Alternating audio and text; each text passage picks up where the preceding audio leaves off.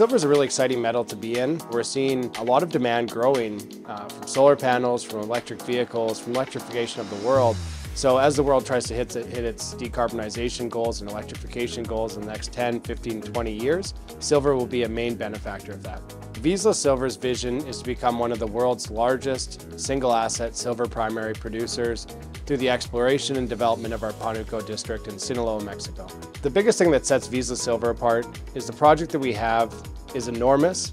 We have a very large resource that sits on only 10% of our veins, and it can be one of these mega long-lived billion-ounce districts in Mexico. We've had a number of very high-grade, successful discoveries that have turned into the world's largest undeveloped, high-grade silver resource.